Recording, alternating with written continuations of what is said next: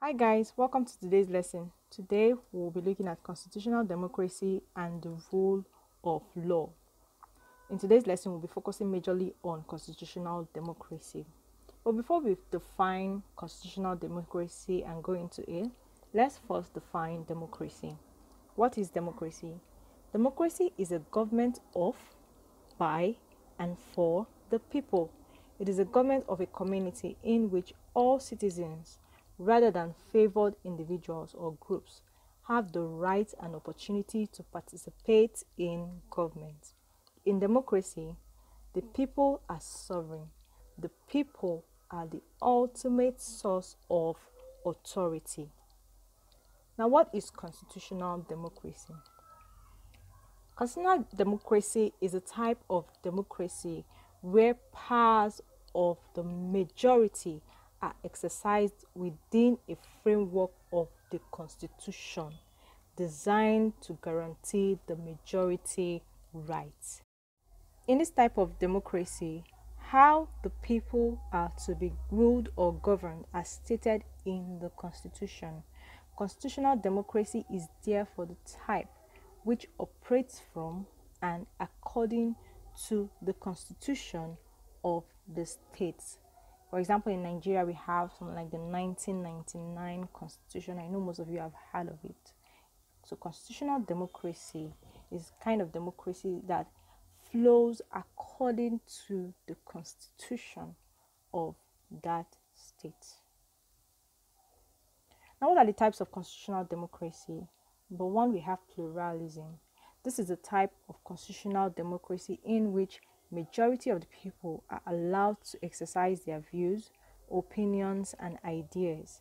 It gives room for wide participation of the citizens. Number two, we have republican democracy. This type of democracy allows for proceedings on issues that concern states alone. It includes all the people of the state, but only on issues that concern that state alone. Examples of countries that practice these are India, France, and Ireland. Number three, we have the constitutional direct. This fashions all its progressions and procedures according to the constitution of the state and allows the direct participation in political affairs. Now let's look at the characteristics and principles of constitutional democracy. Some of the characteristics are popular sovereignty. In this case, the people are the ultimate source of authority of the government, which derives its right to govern from their consent. Number two, majority rights. Although in constitutional democracy the majority rules, the fundamental rights of individuals in the minority are also protected. Number three, limited government. The powers of the government in constitutional democracy is limited by law to the written or unwritten constitution. The powers of the government in constitutional democracy is limited by law to either a written constitution or an unwritten constitution, unlike other forms of democracy. Number four, leadership successions through elections. Good leaders are voted in, while bad leaders could be voted out. Number five, due process of the law. Number six, institutional and procedural limitations on power. This includes separated and shared powers between the executive, the legislature, and the judiciary. And it also includes checks and balances. Number seven, basic freedom of interference from the people in the affairs of the government. The merits of constitutional democracy. Here are some of the merits of constitutional democracy. Number one, there is a rule of law. This promotes equality of persons and helps to protect human rights. Number two, it helps to encourage constitutionalism. This means that it helps the government to rule according to the laid down constitution. Number 3, it involves periodic elections which lead in another government for a change. Number 4, there is a choice of political party. For instance, there is an opportunity for citizens to belong to a political party. Number 5, there is legitimacy.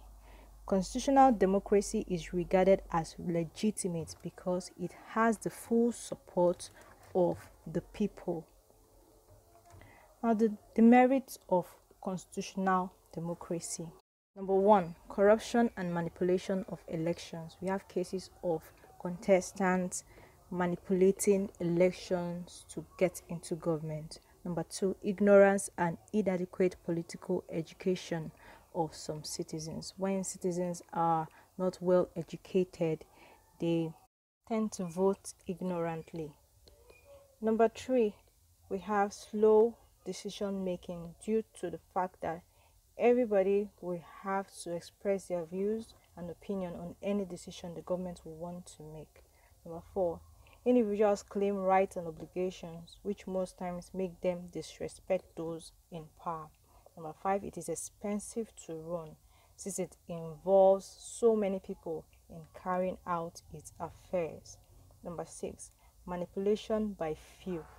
Constitutional democracy is always manipulated by few citizens who have vocal skills and ability to expressing views and opinion.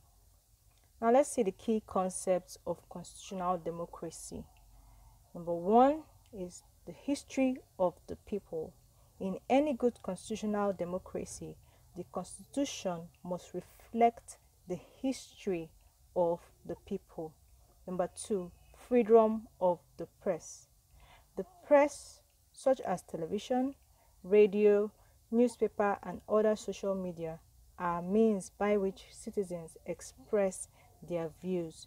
People are free to write and make reports on government issues through the press.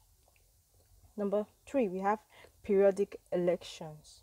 Free and fair election is one of the major key concepts of constitutional democracy because it allows for change in government.